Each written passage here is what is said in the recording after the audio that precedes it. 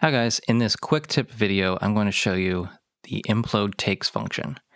So what we're going to do is take some drum tracks that were recorded in another studio in another DAW, and I just have 4 different takes and a whole bunch of drum tracks to basically do our comping and editing. I need each mic on a separate track, but I want each take on the same track. Let me show you. So I've got a whole bunch of tracks. I've color-coded them, so each take is a different color. I've just used the labels function in OS X. So you can just right-click and select the label, or if you have it in your toolbar, you can see it there. I'm just going to grab some tracks. I'm going to import them, and then in the Insert Media option, I'm going to choose Separate Tracks. They're all still selected. I'm going to go to Actions and then type in Implode.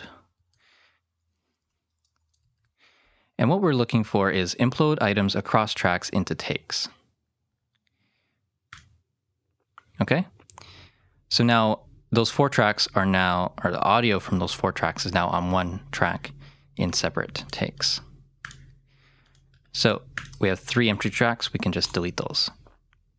All right, so I'm going to show you one more time. Got our snare tracks selected. Going to import those separate tracks.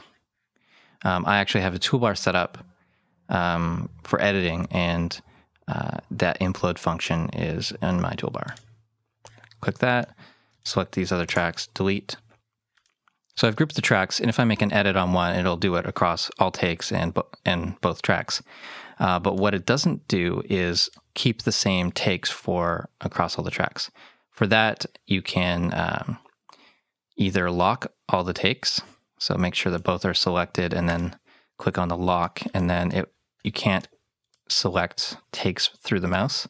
I use this option for switching previous and next in my toolbar. That's one way of doing it, which works pretty well for me. Or I just disable the show all, or I basically hide all the takes and just do the selected take visible. And then I use a shortcut. If I'm comping the drum tracks, then I'm just using a shortcut to choose takes. You can see both tracks are doing it at the same time. So as I was editing this video, I was thinking, there's got to be a better way to do this. I can probably do it with a custom action. So I spent a little bit of time figuring out, and yes, you can do it with a custom action. All right, so I'm just about to add it to my toolbar. So I'm going to replace this action with my new custom action. Again, I'll just type it in Implode, and implode and delete empty tracks. So here you go.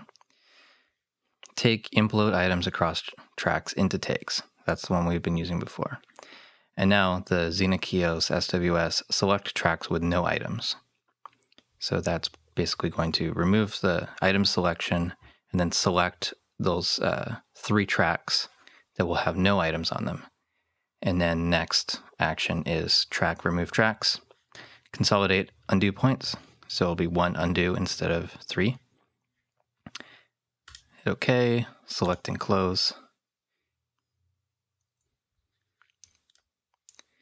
And rename it to Implode. All